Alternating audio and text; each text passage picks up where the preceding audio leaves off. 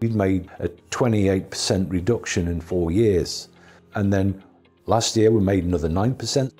And we also had credits from the energy companies. I'm Ken Simpson. I'm the Group Environment and Sustainability Manager for RS Components. Most electrical energy is used in lighting and HVAC, heating, ventilation and air conditioning units. So they are the areas we have focused on.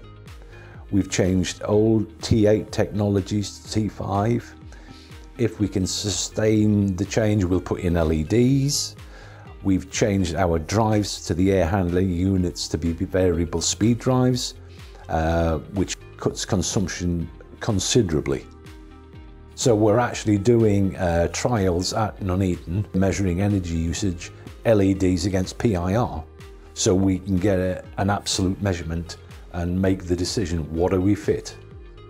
If you've got an area with a low footprint, there's not much point in putting an LED in if you can put a PIR control light in which turns itself off if nobody's using it.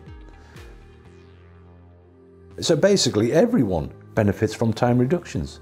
The facilities guys don't have to be out on the top of cherry pickers changing lights every few months, so the guys who are working in the area haven't got the inconvenience of lights going out and having to stop work while the facility guys are changing them.